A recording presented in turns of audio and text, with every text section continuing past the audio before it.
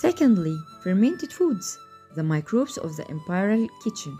Soy sauce, the crown jewel of Chinese fermentation, made from soybeans and wheat fermented with Aspergillus oryza, Kuji, then aged in brine with yeasts and halophilic bacteria. The result? Rich umami flavor packed with amino acids and antioxidants, fermented bean paste, known as the soul of Sichuan cuisine, a mix of soybeans, broad beans, chili, and salt left to ferment for months under the sun. Microbes include Aspergillus penicillium, Lactobacillus, and Tetragenococcus halophilus, produce a deep, spicy, tangy flavor used in countless dishes. Fermented tofu, stinky tofu, a beloved snack with a bold smell, made by soaking tofu in brine rich in lactic acid bacteria, yeasts, and molds such as Actinomyces elegans and Rhizopus, becomes creamy and flavorful, similar to aged cheese, a vegan protein treasure for centuries.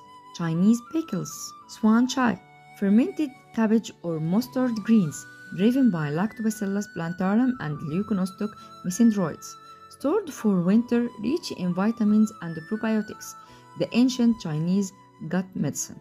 Chinese vinegar, Qingyang vinegar, produced through double fermentation, alcoholic by yeast, acetic by acetobacter, resulting in dark aromatic vinegar used for cooking, healing, and cleansing wounds. Beyond food, microbes in medicine and craft. Fermented herbal medicine. Ancient Chinese healers discovered that fermenting herbs enhanced their potency and absorption. They fermented ginseng, licorice roots, and other plants to make tonics and immune boosters. Early microbial pharmacology.